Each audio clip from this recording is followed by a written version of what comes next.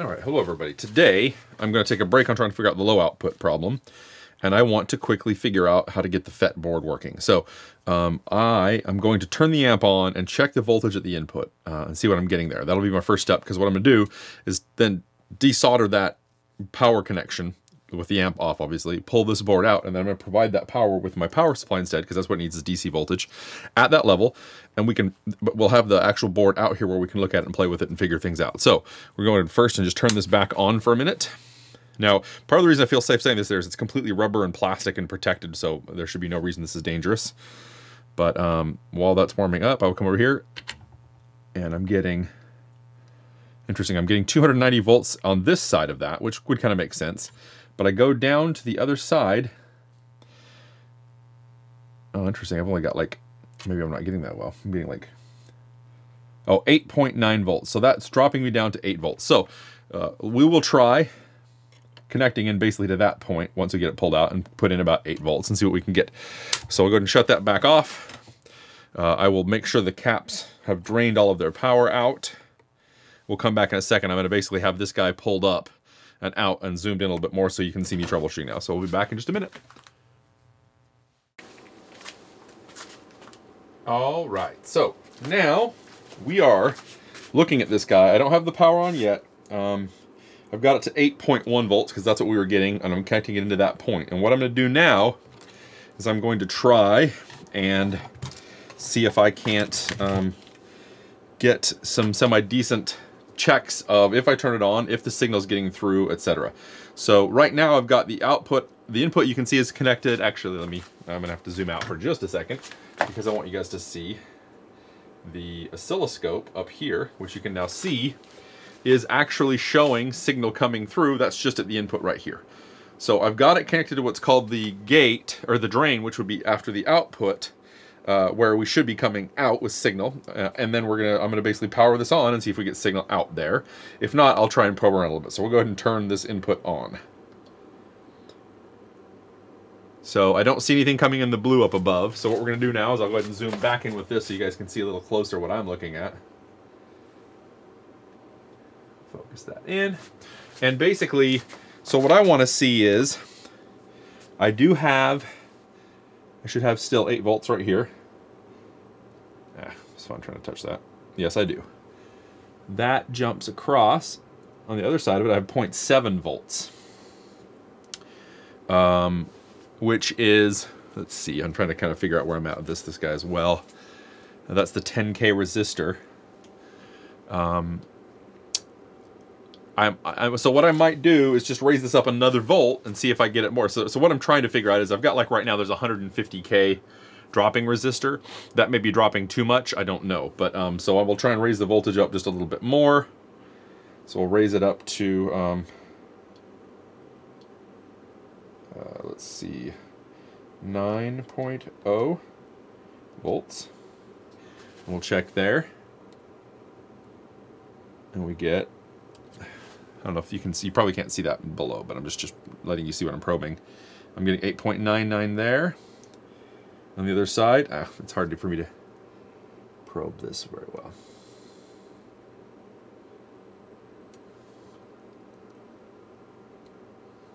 I'm getting still 0.7 volts. Let's try 10 volts. And let's see what we get over here. It's still 0.7 volts, so it's dropping the same amount across there. It doesn't seem to be working, so that makes me wonder. Let's go ahead and turn this off.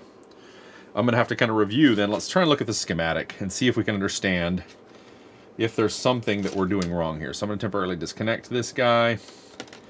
We're going to kind of rotate this around. I've got voltage turned off as well, but I'll move those out of the way. So I'm going to go, so one of the things I'm seeing is this is the input point normally. And it had about 250 or 300 volts right here. It jumps across over here and drops down to about 8 volts. Now the 8 volts may be just because it's drawing so much current throughout the amp, or through this guy. I'm curious, that looks a little heated. Maybe I just got soldering iron close to it. So we're going to follow kind of the lines of this. I'm going to talk through it while looking at the schematic so that it makes sense. So we've got 150K coming in, and I'll have this showing up. Sorry, I'm going to block you guys for just a minute, but I need to get the schematic where I can see it a little bit better. So we've got 150K to water that's right here that drops it down, and it was about 8 volts here. That then connects into a 100 microfarad 50 volt and an 8.2K resistor to ground.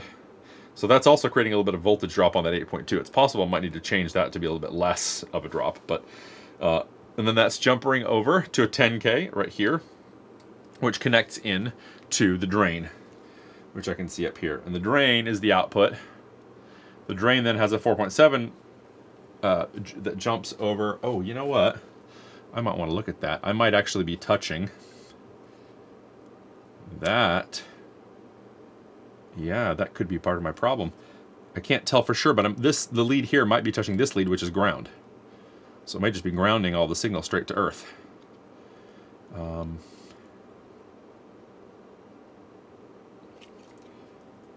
Let me check continuity test really quickly. Let's go to continuity mode. And I don't want there to be continuity between this ground point and this. Okay, so let me just get that. No and no, all right. But I am getting it where it's supposed to be, there. So let me just test that. Okay. So effectively, it's possible that was a problem, but we'll look again in a minute. But what I want to look at now is, let me see. I'm trying to see if I can make that a little bit more visible for you guys. So I'm just kind of going back through and tracing the schematic again. So let me just talk this through. That jumps over to the drain, which is kind of the anode in this case, and then that jumps through this 4.7 tantalum over to the output, which comes through here and then off to there. So what we need to see, it obviously, is, you know, the signal coming out around there, and we'll get the scope on that and hopefully see that in a minute again.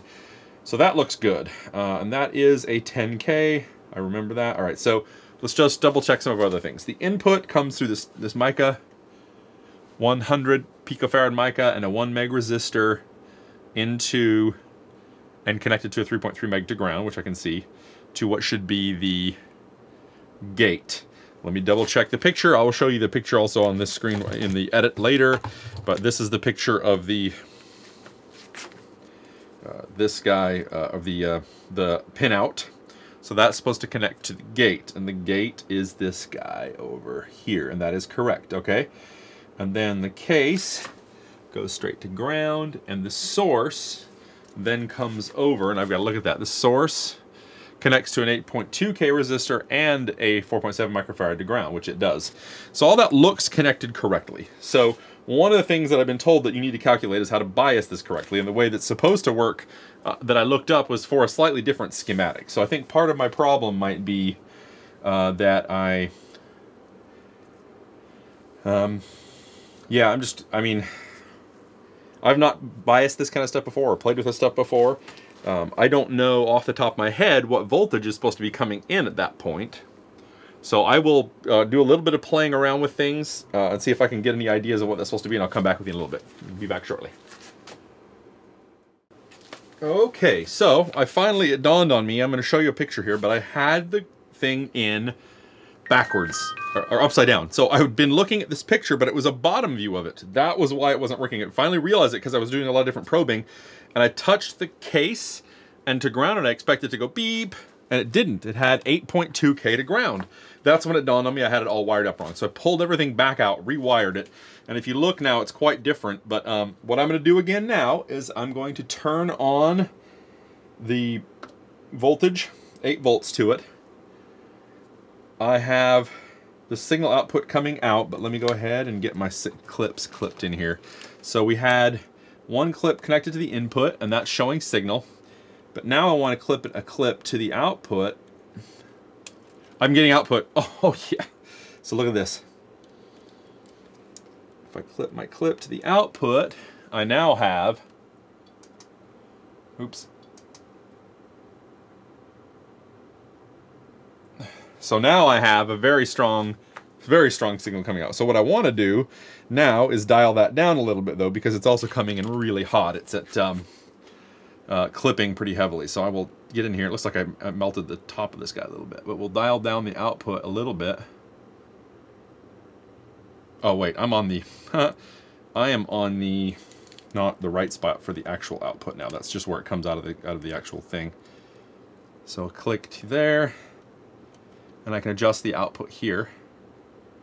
But it actually doesn't remove that kind of squashed top. So maybe that's part of what needs to be biased correctly, I guess. So we are getting output. That's a good sign. But let's check some voltages. So let's go back to volts. Let's get my clips hooked up right. And we will connect this here. We will connect my voltage here. And we'll check, what are we getting out at this end here? 8 volts, that's expected. Then I come down to this leg. I'm getting negative 0.2. This leg, negative something or other. I'm trying to look. Where does that go? Right here. So I'm getting nearly 0 volts there at that. But I guess that may be because it's dropping all through the actual device. So that is a good sign. I actually have output that I would expect. Roughly where it's at, and it looks like to me, though, the only thing I don't like is how distorted that looks, but maybe it's just because the input is coming in a bit too strong. Oh yeah, there we go. So if I have the input down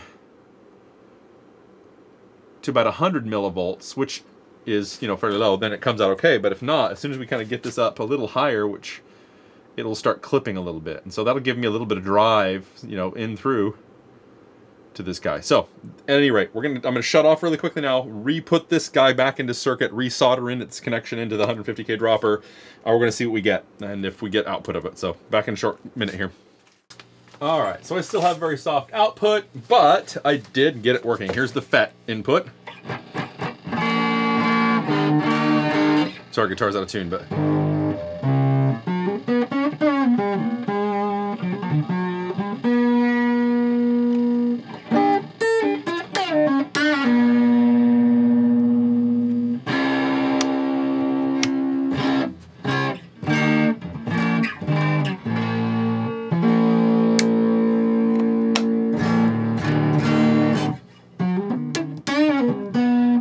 and then we go to this one, and this is the standard input, and you'll hear it's a little softer.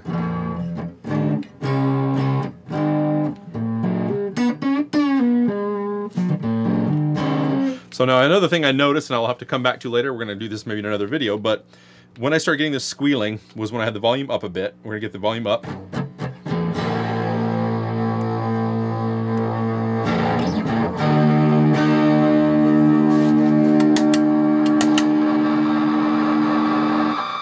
Now you hear it, right? Touching the output transformer changes that.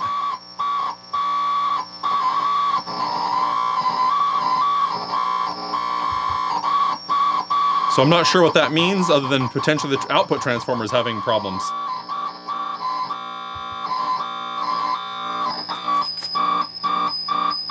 So I'll have to come back to that later and figure that out. Maybe I have a bad output transformer, which will kind of suck, because, you know, a new one's about 80, 90 bucks, but I will try and spend some more time troubleshooting other ideas that might potentially be related to it, but for now, we'll call that a video. We've got one more thing working, and the FET works great, and so from there, we will call this another good troubleshooting session done. So hopefully if everybody understands that, it's just that I'll even show it on screen for a second. This is the drawing that has the FET pinout, but I was assuming that was top down, and I was wrong. It's from the bottom. Once I sorted that out and readjusted all of the connections, boom, it worked. So thanks everybody for coming along. Give me a like, thumbs up, and subscribe. I would be very happy about that. Thank you very much. Cheers. Bye.